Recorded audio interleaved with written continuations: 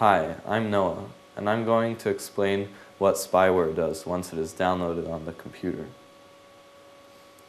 Basically, spyware are malicious programs which install themselves once they are downloaded and then collect information from your computer to be sent back to someone or cause your computer to view lots of advertisement, for example.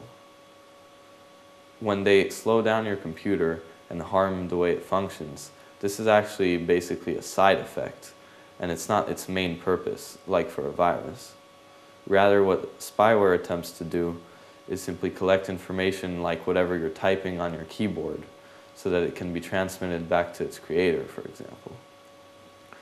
That means that if you enter a credit card number, let's say, when you're shopping online, if you have particularly bad spyware, it could have collected that credit card number which you typed in and then sent it back to someone. If you think you might have some spyware on your computer, don't worry too much though. If you have an antivirus system, it most likely includes an anti-spyware as well, so you can run that and try to have it removed. Or you can also download some free specialized anti-spyware removal tools like Spybot Search and Destroy, which you can find at safenetworking.org, or Adaware Free Edition, which you can get from Lavasoft at lavasoft.com.